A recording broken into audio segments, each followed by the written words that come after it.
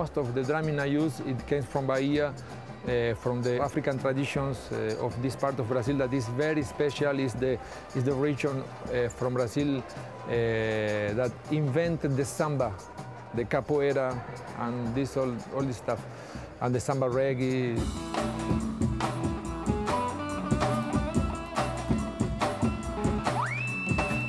Fortunately, my music came from Salvador de Bahia.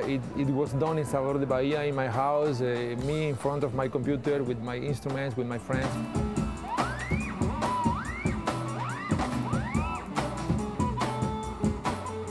I can go wherever in the world to do mix, but I always have the center of my music in Bahia. I start from there and then I go.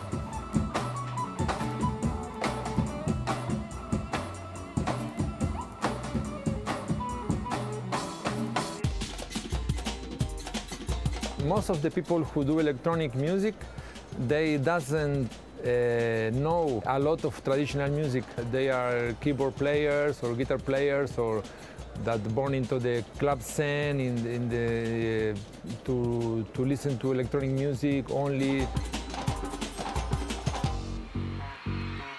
I started as a percussionist, fascinated with traditional music. I really go deep into the traditional music. When I mix this with electronic music,